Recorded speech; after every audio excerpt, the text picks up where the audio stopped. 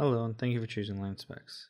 So today we're going to show you how to update our firmware by clicking here, then click there, click on this, find which DVR you need to update. Both of these DVRs need to be updated, but I'm only going to update one just to show you. So click on that little checkbox right there and then type in the password. Most of our DVR standard password is 12345.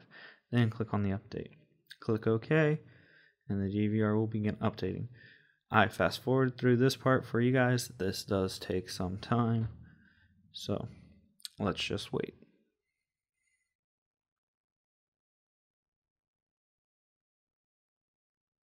And then there you go. Once it's successfully updated, now let's go over to the DVR so I can show you what's over there. This is what happens. The DVR will reboot. You'll get this loading screen when it turns on. And the screen might go black like ours does here in a second.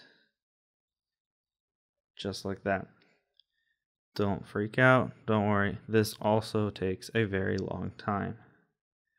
Let it boot up. Let it do its thing. Once it successfully boots up, we're going to go into the menu as shown now. So now our DVR is booted up. Now let's go into the menu. You can do this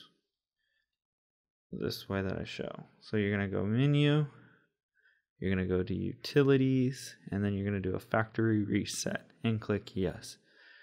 Some of our updates might mess with some of the settings. That's why we have you do a factory reset. This takes some time. Let it happen. Factory reset is complete. Now press OK to log out. You're going to click OK.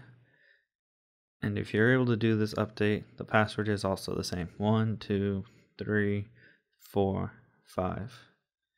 Hit enter and log in. Oh, I typed in the wrong password, so I go back and do it again. 1, 2, 3, 2, 3, 4, 5, 5, and hit enter. Okay, and that is it. Thank you for choosing Line Specs. Have a wonderful day.